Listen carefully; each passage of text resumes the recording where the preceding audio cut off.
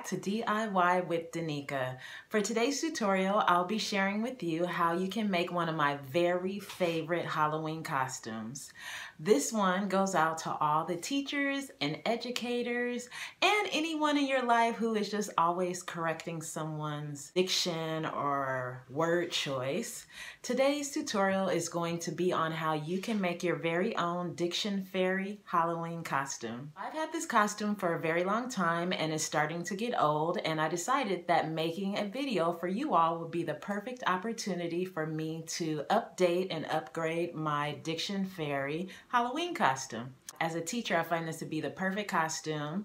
The kids love it, your colleagues love it. It's just fabulous, especially if you make a living teaching people about diction in particular. So for today's tutorial, you will need the following materials. You will need scissors, your glue gun, some glue sticks. You will need a stapler and some staples, of course. You will need a piece of fabric that is pretty sturdy. I have a navy blue one, and long enough to go around your midsection. That's to make the skirt portion of the costume, and that is the most time-consuming part of the costume. This piece of fabric that I have is made out of a sturdy, I would say a sturdy cotton. I have cut it so that it is 9 inches wide and 5 feet long, because I want to make sure that it can wrap around my waist and have a little bit extra in terms of wrapping around my waist. Now, you will also be needing, and here is the controversial or challenging part for me, you will need a dictionary. Now, when I first made this costume, the teacher in me, the reader in me, could not bring myself to destroy a dictionary. So when I made the skirt the first time, and here it is.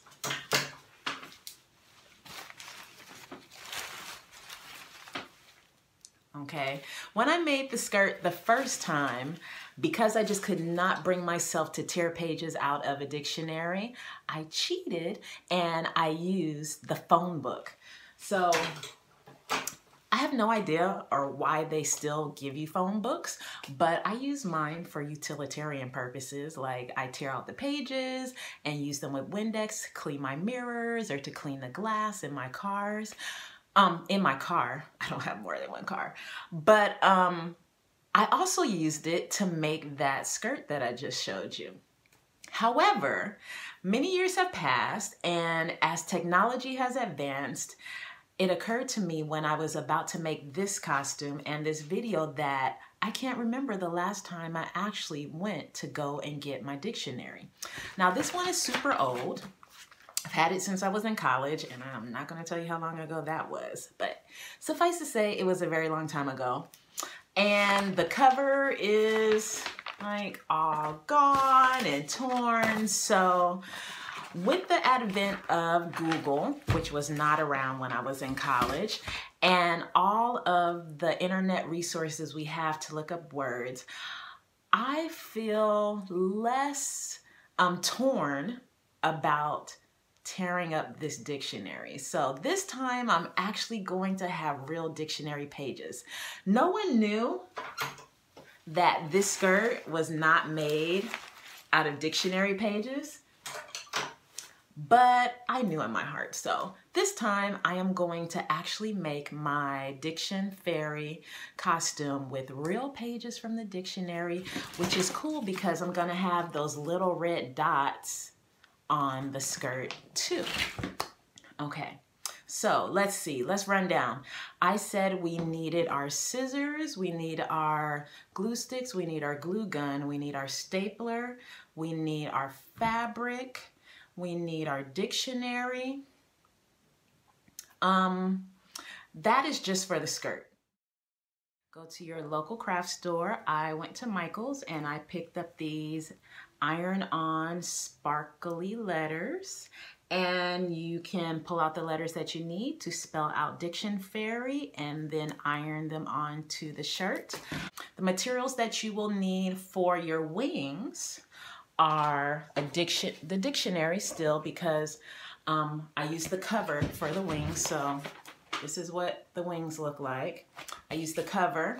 Like I said, at the time, I could not bring myself to destroy a dictionary. So what I did was I photocopied some of the dictionary pages and I glued them onto some cardstock. So you will be using cardstock for your wings. You will use dictionary pages for your wings. And I added a little bit of bling, a little sparkly on the tips of the wings as well. I used ribbon to attach it so that they hold on to my shoulders like a backpack. And then I used a wooden dowel with ribbon for my Diction Fairy wand, and a little bit of tinsel in there as well with some, which should have been dictionary pages, but instead I used phone book pages. No one knew the difference. And on my ribbon, I have some beads to spell out the words Diction Fairy. Now that we know everything that we'll need, let's get started on making the Diction Fairy skirt. The first step in making the Diction Fairy skirt is to, as I stated, measure out a piece of fabric that is approximately 9 inches wide by, for me, I did 5 feet. Just to make sure that it went around my waist and had excess. I have about a foot extra once I wrap that around my waist. Don't start measuring how wide my waist is, people. So anyway, after I cut that to the correct size, I made sure that I ironed it. So it's nice and ironed, and I folded over just about maybe 1/4 of an inch. I fold it over and iron that down too. And that is going to help me avoid having strings hanging on this skirt. Now, if you are only going to use this one time and you're gonna check it after that, then you might not go through the process of folding it over, ironing. But I like to wear mine often. I can't say often, but I like to wear mine whenever I move to a new school at least once, so I plan to hold on to it for a while. So get your fabric, iron it, cut it to the right size, fold over the edge, and iron it. Now that I've done all those things, I am going to take my glue gun and I am going to glue down that edge that I folded, just as an extra precaution to make sure that no strings are hanging. Now, you could sew this if you had that kind of time, but I don't, so I won't.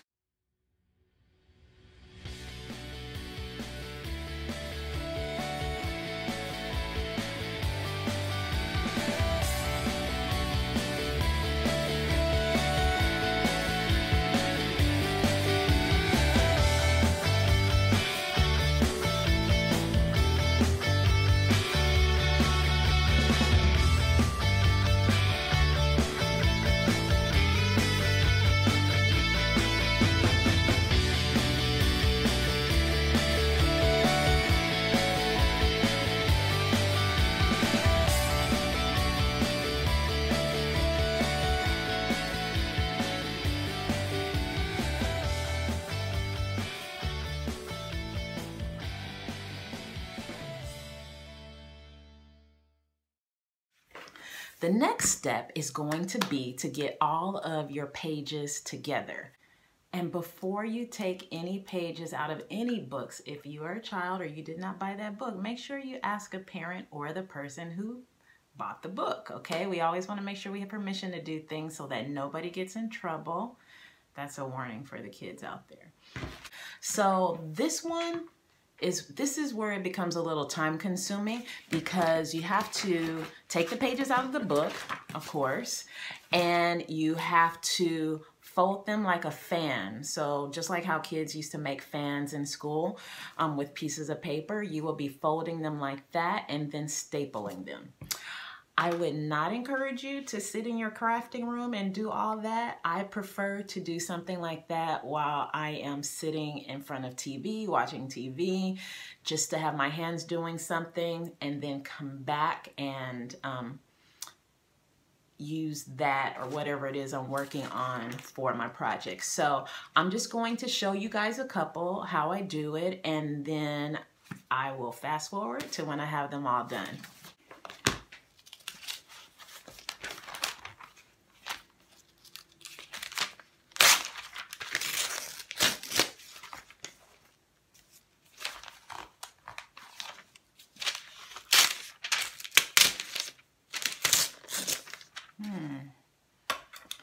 Maybe using a blade might be easier.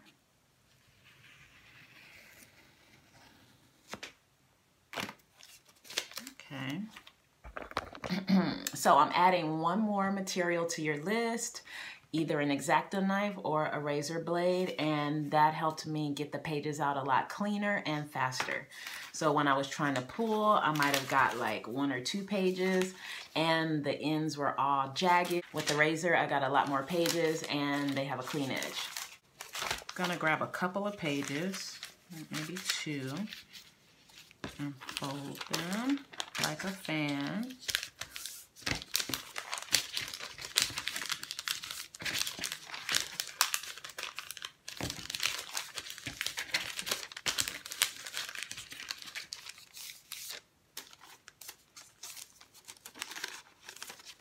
And then I'm going to staple them at the top.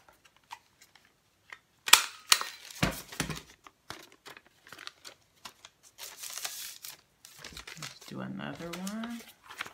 Just a few pages and stagger them a bit.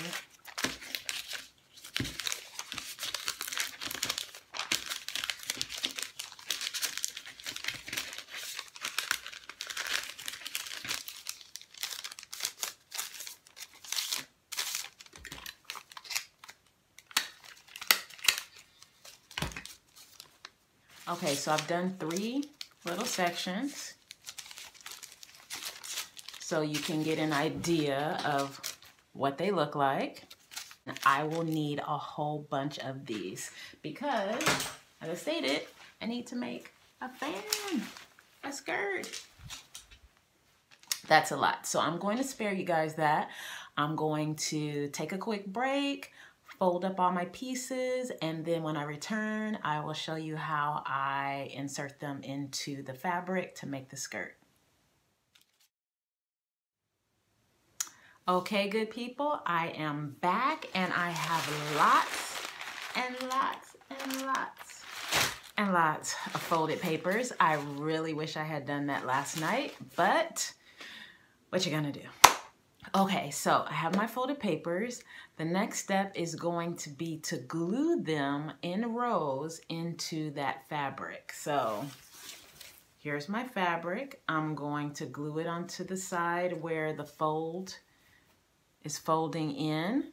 And I'm going to go in straight rows. So straight down, and then I will stagger them so that I get that layered, ruffled look on the skirt. So let me move some of these papers out of the way and we can get started.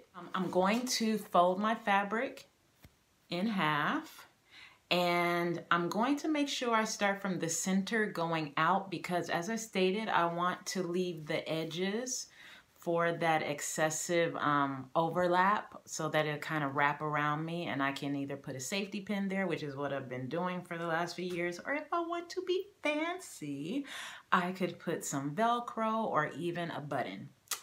I'm not button fancy today. At the most, we might get some Velcro, but I'm thinking I might just do a safety pin. Here we go.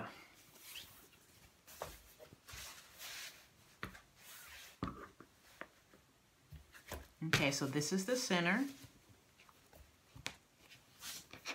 right around there. And I'm going to start at the bottom, And I'm going to start with ones that are plain.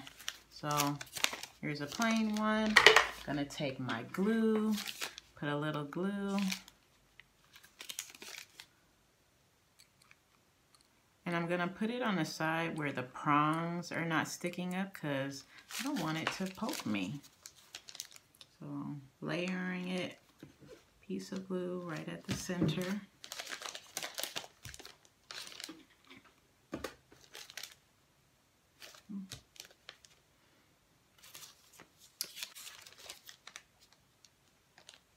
Right next to each other. And I can leave a little space in between because they're gonna be layered.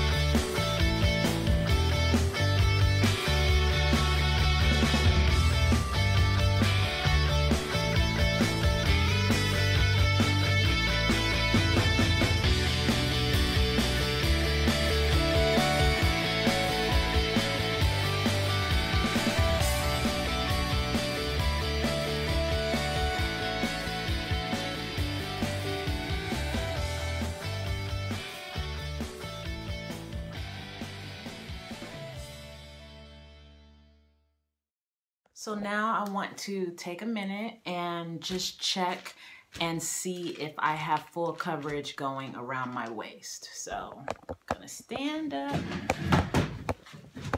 and give it a try and see, do I have that coverage? And no, I need like maybe a bit more. Okay. That is important to do so that you don't waste paper and time by doing too much or do too little, and then in the end it won't wrap all the way around. So I have my finger right where I wanted it to go. So I'm gonna put that one in first.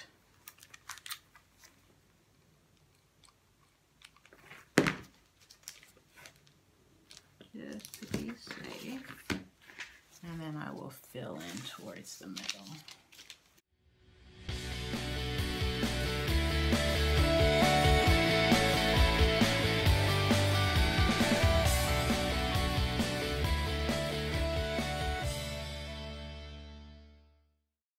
Now I'm about to start my second row of dictionary pages. I'm going to stagger them to be about an inch, maybe 1.5 inches higher. I'm just eyeballing that. And I'm going to create a window kind of effect. So every place I left a gap on that first row is where I'm going to put the next row of pages. So here's a gap. I'm gonna put the pages right there. Okay.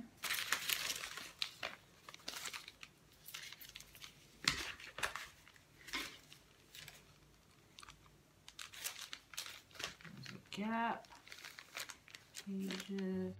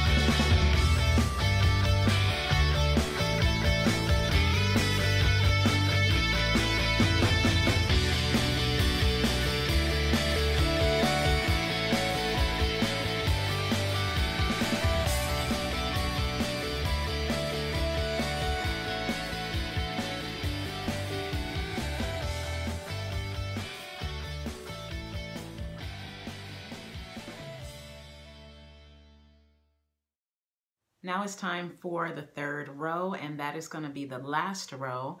And now I'm going to kind of start sprinkling the ones that have the little letter things on there for some color on that top row. Make sure that you're being intentional when you're gluing these in. So when I was gluing them in, I wanted to glue them so that letters and big things like the big giant O at the beginning of the O section would be showing up.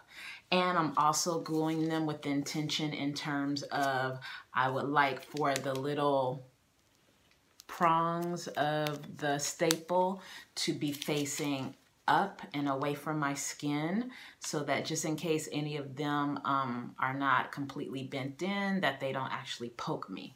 So the flat side here is the part that I'm gluing down onto the fabric that will actually be touching my body. So here we go with row 3.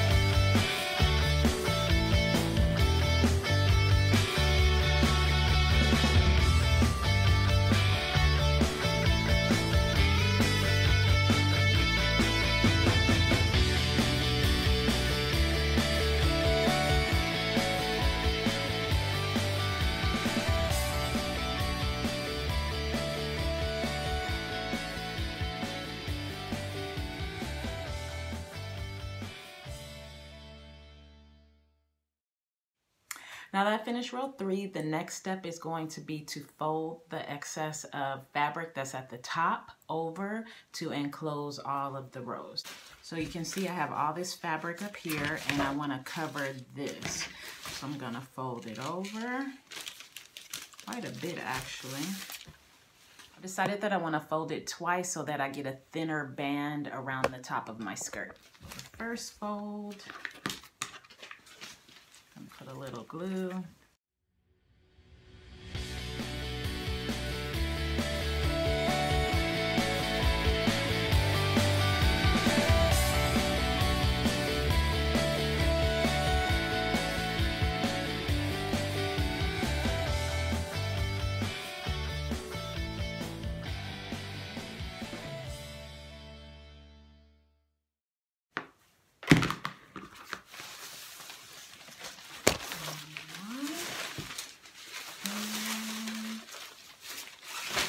For a second.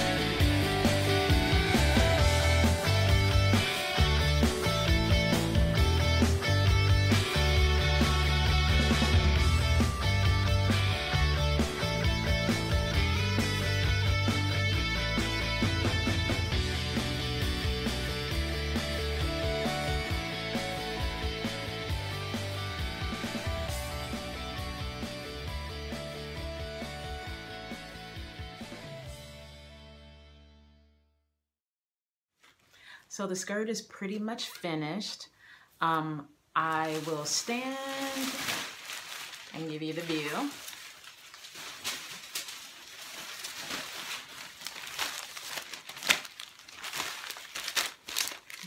Okay, and I have a little extra right here that I can pin to the side.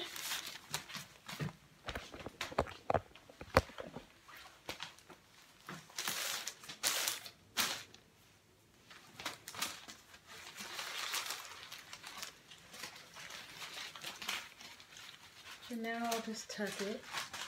But as you can see, hands free.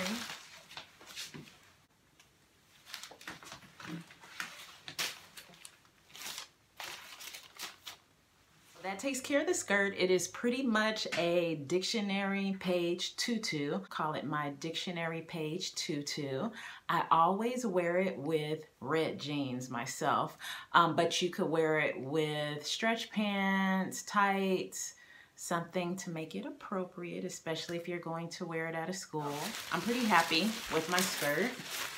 I am not going to be fancy. I am not going to put any Velcro or any buttons or zippers or anything like that on it because I just don't have the time, and I wear it once for a few hours, and this is good enough for me, so I'll be safety pinning this on when the day comes. The next component of our Diction Fairy costume is the shirt. So for my Diction Fairy costume, I wear this shirt that says Diction Fairy. Now, I'm not going to demonstrate this because it is quite easy to make. Demonstrating that because it is quite easy to make. Go to your local craft store. I went to Michael's and I picked up these iron-on sparkly letters. And you can pull out the letters that you need to spell out Diction Fairy and then iron them onto the shirt. I also added just a little bling. I added a sparkly little, used to be a hairpin, but it broke, so I hot glued it onto the shirt, and now it says Diction Fairy. So there's your skirt, there's your shirt. Next thing you will need are your wings because you are a fairy. For the wings, I'm also going to give you a brief overview of how I made them. I'm not going to make another pair because this one will suit me fine. At the time that I made this costume the first time, I was very opposed to tearing up a dictionary. But I did need my wings to have dictionary pages. So what I did was I photocopied some dictionary pages. I took those photocopies and I attached them to pieces of cardstock, which I cut into petal shapes. So you can see I have petal shaped cardstock here. And and this is part of the phone book too, because I ran out of photocopies of the dictionary. But I glued that photocopy or those pages onto the front of the cardstock and the back because people can see your wings from both directions.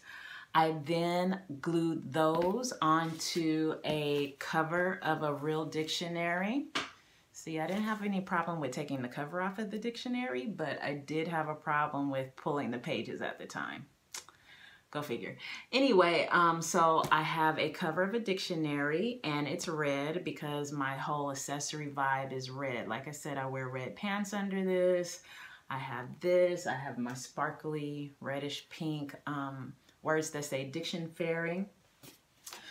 Between the cardboard of the book, and the wings, I put pieces of ribbon, which I measured just to make sure that they will go completely over my arms loosely and comfortably.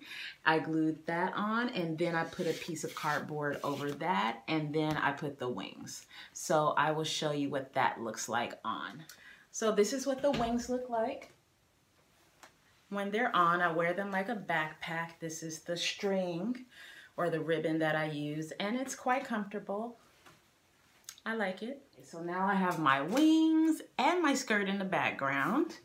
The last few accessories that you need to be the perfect Diction Fairy will be your wand, your magic wand. I made this magic wand by taking wooden dowels that I got at a craft store. You could probably find a nice thick one, but I had skinny ones like this, so there's about 3 of them taped together in here. Because at the time I did not want to destroy a dictionary, I used the phone book pages to wrap those 3 pieces of wooden dowel together.